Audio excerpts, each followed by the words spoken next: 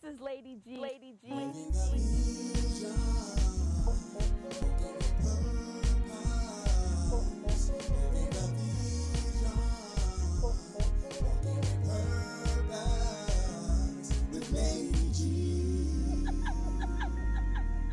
Hey everybody, welcome to another episode of Living the Vision with Lady G. That's who I be. You already know who I am. I'm your hostess with the mostest. Listen, we have some great guests for you. This is part two. We were at Worship or Arise conference last week. This is part two of all of the great guests that we have in store for you. They are sharing with you the heart of God, the sound of God that I know will bless you as you walk out God's vision for your life. Don't you touch that dial. We have so much great wisdom and nuggets to share with you. I can't wait for you to hear them all. Everybody, my peoples, I am super excited to introduce you to Ryan King Jr. How you doing? How are you? I'm doing very well, Ryan. Thank you so much for joining us on Living the Vision. Thank you. Thank you. Absolutely. Man of God, I witnessed your ministry and the gift that God blessed you with. I was like, you are sick. Praise God. Praise God. To God be the glory. Amen. Talk to me. I mean, it was the great anointing. There is a great anointing. There is a great anointing on your life. And I'm believing that it comes from a place of being authentic and genuine and sincere. Talk to us about how you submitted to God so that he can anoint you not only with his presence, but with the gift to lead people into his presence and make them aware of who he is. It was a process. It was a process of actually learning who God is, you know, and he takes you through this process through different circumstances. And so life just kind of develops you into becoming the worshiper that you need to become, you know, different struggles, different circumstances. It has its way of orchestrating you and developing you into the creation of a worshiper. Amen. So I hear all that. That's good. You know, we hear that. Right. All right. How did you get through that process? Because unfortunately, there's a lot of people, and you minister to people, and you see that it has not clicked for them.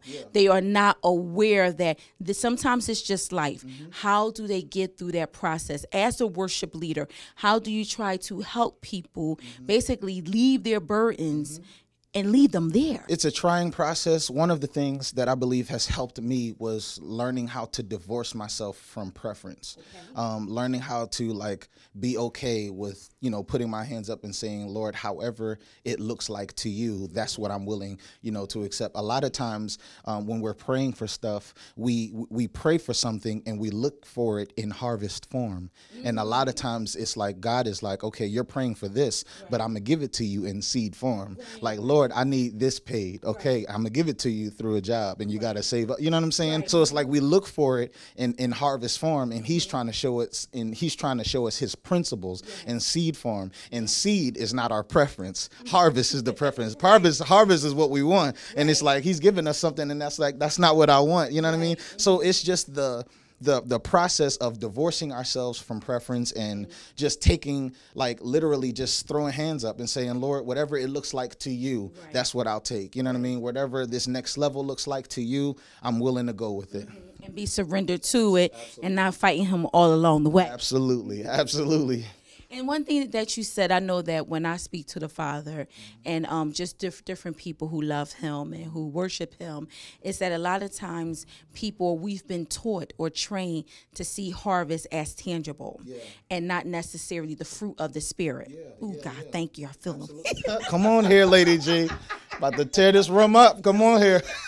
Yes, that's one of the things that we, got laid upon my heart.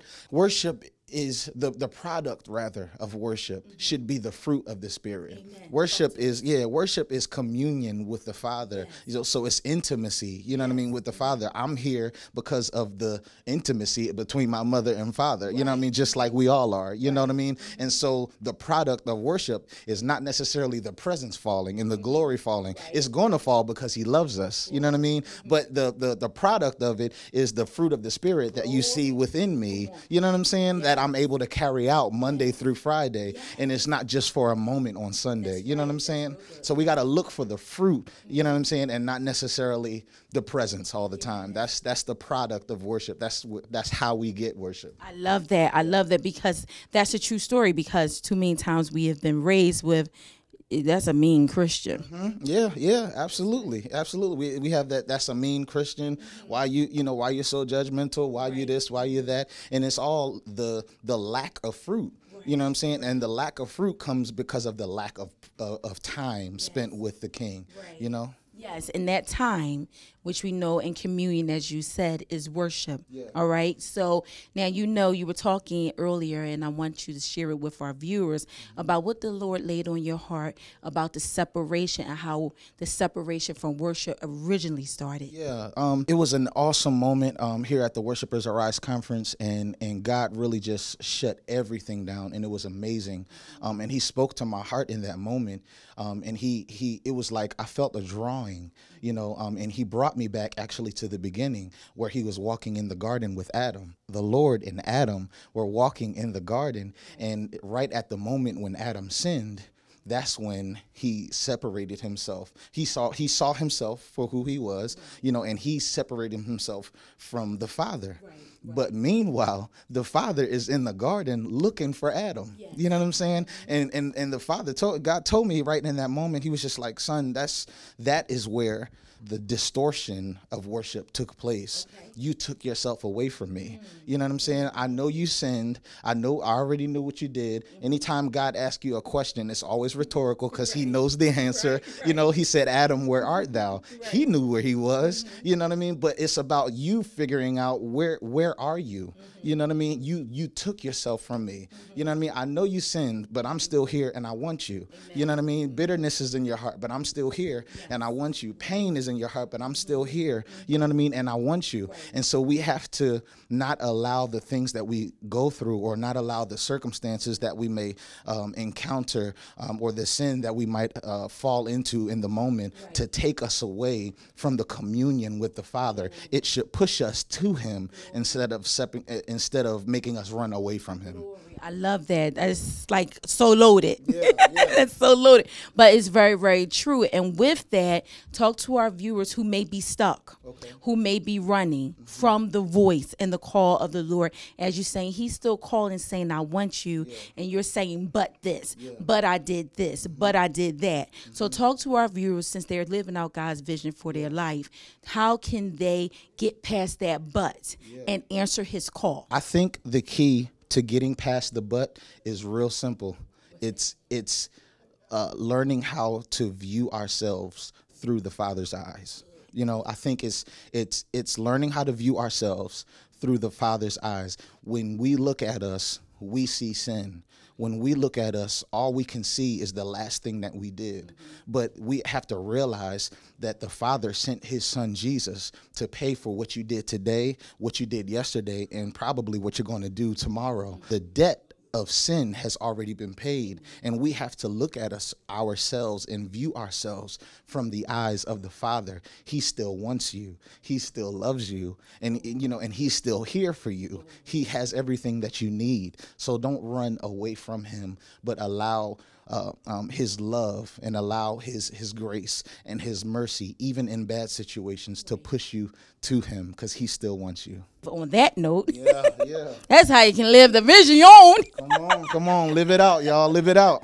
Listen, I know real quickly we have to go. You've been ministering all night, but I know that you have a new EP that you're working on, and it'll be out by 2017. So looking forward to that. Tell everybody, if they want you to come to their ministry to bless them and their people, how can they reach you? You can reach me through bookronkingjr@gmail.com. I'm on Instagram at Ron King Jr. I'm on Facebook as Ron King Jr. So any form of social media, Ron King Jr. And you can hit us up at bookronkingjr at gmail.com. And in Jesus' name, you will see the EP Grace Lives in 2017. Amen.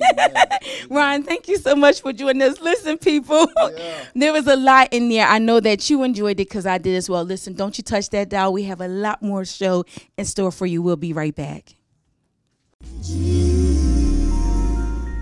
Hey, this is Pastor Danny on Living the Vision with Lady G, and this is your visionary moment. Not long ago, I had the opportunity of buying my wife some flowers. And when I went to the florist to get the flowers, it was interesting. I reached them in to pick them up and immediately pulled my hand back. When I pulled my hand back, the florist, she began laughing at me. And I said, Miss Kim, why are you laughing at my pain? And she said, you didn't notice the sign.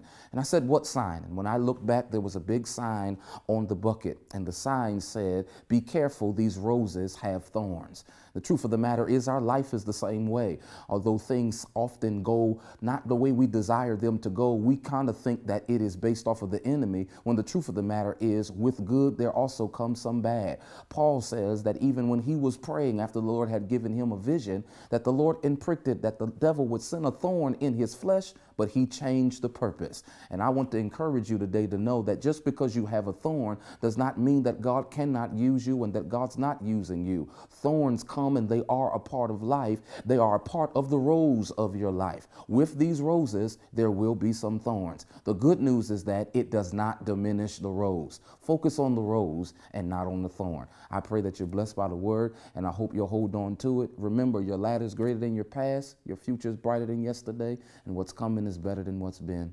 Be blessed. Hey, what's up? I am Todd Delaney. This is Pastor Mark Collier. What's going on, everybody? It's your boy Jermaine Donnelly, Mr. Hello Donnelly himself. I am Real Talk Kim. Hi, I'm Miranda Willis, and you're watching Living the Vision with Lady G. My girl, Lady G. Lady G. Lady G. You're living the vision with my homegirl, Lady G. Hi, this is Pastor Key, and I was lost until I started watching Living the Vision with the one and only Lady G.